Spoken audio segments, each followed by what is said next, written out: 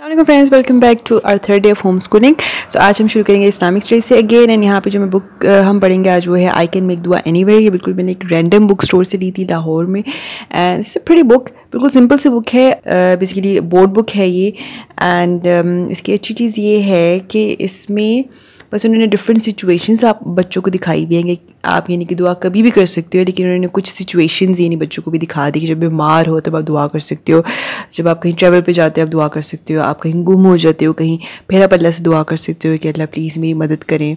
And then आप अपनी बहन को मारते हो, लड़ाई करते हो बहन भाई से, फिर आप सेपरेटली जिस साइड पर आप देख रहे हैं बच्चा जब वो दुआ कर रहा है कि भाई सॉरी अल्लाह, देन मैं दोबारा नहीं करूँगा।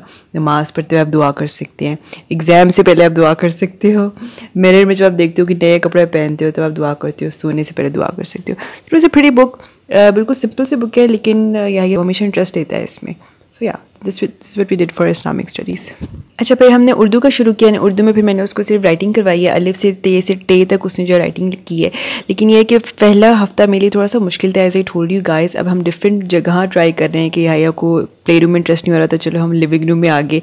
लेकिन मैं आपको दिखाना ये चाह रही हूँ कि क्यों इतना टफ किया था। अब यहाँ पर देखें ज़ियाद ही क्या कर रहा है।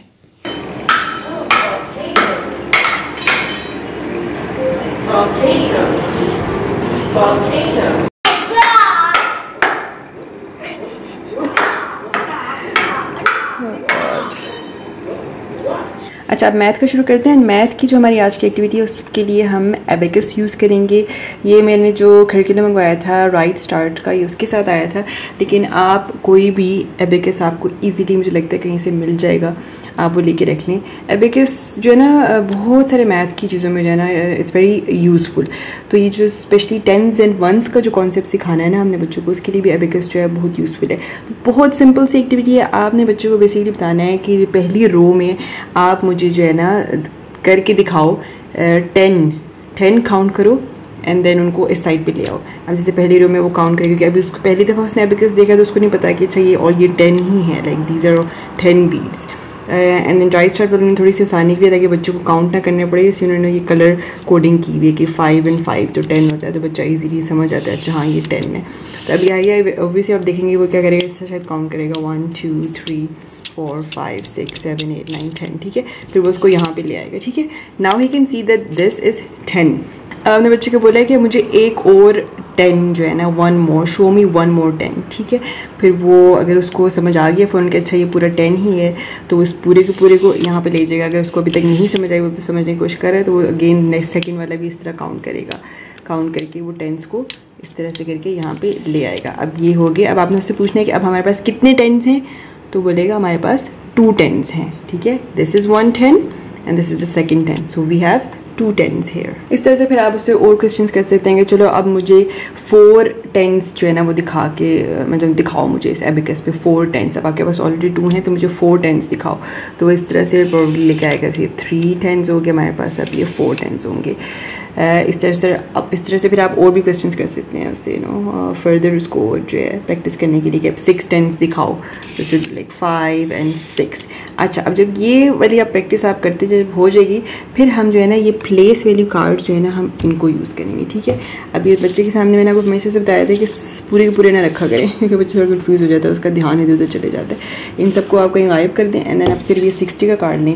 अब उसको बताएंगे जैसे ये 6 10s है ना, 1 10 2 10 3 10 4 10 5 10 6 10, तो 6 10 को हम इस तरह से भी लिख सकते हैं। फिर आपने फिंगर इस तरह से पॉइंट करके बताना है 6 10, 0 पे रखेंगे तो 10 बोलना है और 6 पे ऐसे करके 6 10। तो ये जो हमारे पास 6 10s हैं इनको हम इस तरह से भी लिख सकते हैं। फिर ऑब्वियसली इस पर जब बच्चे की प्रैक्टिस थोड़ी सी और हो जाएगी, फिर आप नेक्स्ट इस तरह से भी कर सकते हैं कि आप ये प्लेस वैल्यू का कार्ड इसको बोलते हैं, प्लेस वैल्यू कार्ड। घर पे आप इजीली बना भी सकते हैं खुद। मेरे तो ये खत साथ आए थे इसके, जो पूरा सेट था करिकुलम का। एनीवेज आपने फिर नेक्स्ट ये कर सकते हैं एक्टिविटी में कि आपने एक कार्ड होल्ड करना है इस तरह से ऊपर, हम उसको दिखाना है कि what do you have here and ask him to show this on the abacus। तो अगर तो बच्चों को समझ आ गई अच्छा ये 5 10s हैं, तो he's gonna show you like okay now it's 5 10s। Now what you have to do, can you show me 10 in the first row? Like I will show you what's 10, like, let me count 1 2 3 4 5 6 7 8 9 10। 10. Can you show me 10 on another row? Another number. Can you show me 10 on another row? Like from one of these, can you show me 10? Show you how another 10 is. 1, 2, 3, 4, 5, 6, 7, 8, 9, 10. Is it 10? 11, 9, 10. You Can I check? Like this. 3, 4, 5, 6, 7, 8, 9, 10. Yeah, that's also 10. Okay. So this was 10, right? Can you show me another 10? Bring one more 10 over here. Which one do you want to take? Okay. Yeah, just take it. Okay. Now, how many 10s do you have? First, you have one 10. Now you have two 10s. Okay. Bring another 10. Can you bring another 10? Now, how many 10s do you have? How many 10s do you have here? 3. Okay. Bring one more. Now, how many 10s do you have? 4. 4. Okay. Bring one more.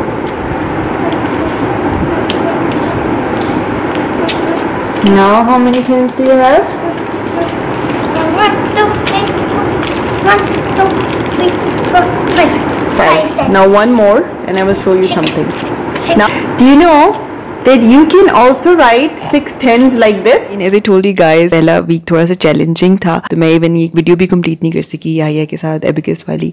ये दूसरी activity मैं आपको दिखाती हूँ। Videos की इतनी clear नहीं बनी, तो मैंने फिर सोचा मैं सेपरेटली एक वीडियो बना के ना आप लोगों को दिखाती हूँ कि what is the activity.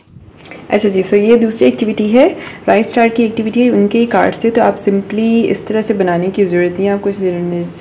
Game cards हैं ना, तो उन्होंने गेम की तरह बनाए हुए हैं, लेकिन आप इनको सिंपली इसी तरह से सिंपल इस तरह पेज पे 1 बीच में लिख के 2 3 4 एक नंबर लिख दें, that would be also okay. लेकिन क्योंकि पूरा सेट आया था करिकुलम का राइट स्टार्ट का, तो उसमें गेम कार्ड्स उन्होंने गेम कार्ड्स की तरह से ऊनो में होते हैं, इस तरह गेम कार्ड्स की तरह बनाए हुए हैं। But anyway, so all you need is from 1 to 10 के आपको नंबर कार्ड्स आपको चाहिए इसके लिए। एंड ये जो बिल्कुल जब नए बच्चे सीखते हैं नंबर रिकग्निशन, तो उसके लिए बेस्ट है ये। मैंने इसलिए क्योंकि यह थोड़ी सी मुश्किल कॉन्सेप्ट भी सीख रहा है प्लेस वैल्यू की, तो आई थॉट कि चलो इस तरह की इजी एक्टिविटीज़ भी साथ के करवाती हूँ, ताकि वो बहुत ज़्यादा बेचारा परेशानी ना हो जाए कि मुझे क्या क्या पढ़ना पड़ रहा है। बट एनीवेज, तो इसमें आपने बेसिकली सिर्फ ये करना है कि पहली जो गेम है वो है मिस्ट्री कार्ड है। बेसिकली इसको इस गेम का नाम मिस्ट्री कार्ड है। तो उसमें आपने कोई भी नंबर्स जो है ना, 2 जैसे कि भाई 7 है, देन ये 4 है, इनको आपने मिक्सअप कर देना है। 7 की जगह 4 रख दें एंड 4 की जगह 7 रख दिया। कोई भी 2 कार्ड्स आपने मिक्स कर देने हैं। एंड वो जो 2 रोज़ आप देख रहे थे वो इसलिए थी क्योंकि जब नया बच्चा तो उसको अब जैसे काउंटिंग नहीं आती होगी कि 1 2 3, अच्छा 3 के बाद क्या आता है, वो अच्छा वो भूल जाएगा, 3 के बाद तो 4 आता है। तो उस बच्चे के लिए ना फिर आप रेफरेंस के लिए आप जो एक सही रो लिख दे जो बिल्कुल मिक्सड अप नहीं होगी। 1 2 3 1 से लेकर 10 तक लाइन में नंबर्स लिख दे। या अगर जैसे अब उसको वो देख रहे हैं यहाँ पे, अब जैसे याह्या को आपने देखा उसने काउंट करना शुरू किया, उसने तो दूसरी वाली रो यूज़ ही नहीं की क्योंकि ऑब्वियसली वो अहेड ऑफ दैट। तो उसने जैसे काउंट किया, पहले उस देखते उसने ऑब्जर्व उसको करेगा कि अच्छा कहाँ है मिसिंग जो है ना। मैंने उसको बताया 2 कार्ड्स मिक्स हुए हुए हैं। तो अब उसने फिर इवेंचुअली फिर ये किया कि उसने काउंट किया, शुरू से चेक करना शुरू किया 1 2 3 एंड देन ही सॉ ओ अच्छा यहाँ तो 4 मिसिंग है। देन उसने फिर देखा कि 4 किधर है, फिर उसने 4 पकड़ा। लेकिन कोई बच्चा उसको वाकई नहीं बताया कि 3 के बाद उसको कन्फ्यूजन हो रही है, 3 के बाद 7 आता है, 4 आता है, 5 आता है, क्या आता है। तो फिर वो ऊपर वाली जो लाइन है उससे वो जो है रेफरेंस ले सकता है। अच्छा 3 के बाद 4 है, तो then is gonna look for 4 लेगा, फिर 4 को यहाँ रख देगा ऐसे करके, and then he is going to start keep counting 5 6 7। ये इस तरह से ये सिंपल सी गेम है। थोड़ा सा इसको और चैलेंजिंग करने के लिए आप ये कह सकते हैं कि आप एक कार्ड जो है उसको हटा ही दें। सब ये कार्ड है उसको आप हटा दें और गैप जो है ना बीच में से ख़त्म कर दें, उनको साथ साथ कर दें। अब बच्चा पे उसी तरह से लेट्स सी कि वो क्या स्ट्रेटजी यूज़ करता है, देखता है उसको, ऐसी देख के उसको समझ आ जाती है वो 5 के बाद 6 नहीं है, या वो शुरू से काउंट करेगा 1 2 3 4 5, फिर वो बताएगा ओ 6 मिसिंग है, तो फिर आप उसको 6 जो है वापस दें, देन उसको वापस उसमें वो अरेंज कर देगा। And now can you turn around here? And Mama is going to, hey, stay there. I'm going to mix up some cards, like maybe 2 and 5, and there you go. Chalo, come. Now you have to tell me, come. What? From this line, the line that was 0 to 9, from this line, I mixed up 2 cards. Can you tell me which ones are mixed up? Mix up.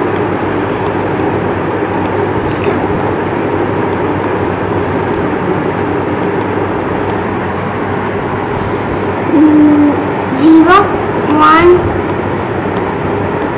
This is mixed up. Good. So Yahya is old enough. 0, 1, 2, 3, 4, 5, 6, 7,